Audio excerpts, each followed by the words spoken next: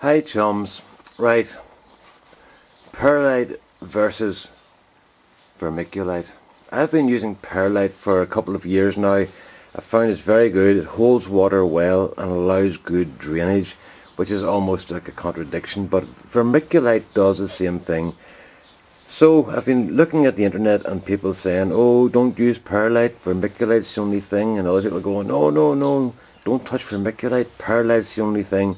So I got a bag of each and I've got mixed results here. What I did was, if we look at, I'll just pull this tray here around so we can see it a bit better. I should have had this all set up beforehand, but what I did was I did 100% Vermiculite and Perlite here, 50% Vermiculite and Perlite here, as a 50% Perlite, 50% potting compost, and over here 100% potting compost. Now, interesting results.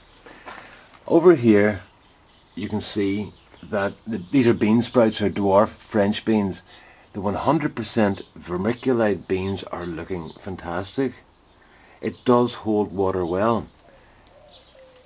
Perlite, these beans actually started before the ones in Vermiculite, but they haven't done nearly as well, and believe it or not, this all happened today. That's what happened between last night and now. It's about 4:30 in the afternoon here. So that's phenomenal. I didn't expect to see that at all, but neither did I expect to see this. These ones here, I'll lift one of these up to let you see the size of it. Look at that. Those were just peeping out of the soil this morning. Now we've had a warm day here for the first time, so maybe that's something to do with it. But look at this. No seeds coming up in the 100% potting compost except for one here. So that's interesting. Then Perlite. As I say, the Perlite, they were coming up faster than the Vermiculite, but they've just stalled here, it looks like. Over here, the 50% Perlite is looking exactly like the 50% Vermiculite, and the 100% potting compost here, the beans are coming on readily. What do I conclude from this? I would say that out of the two, the Vermiculite has done better.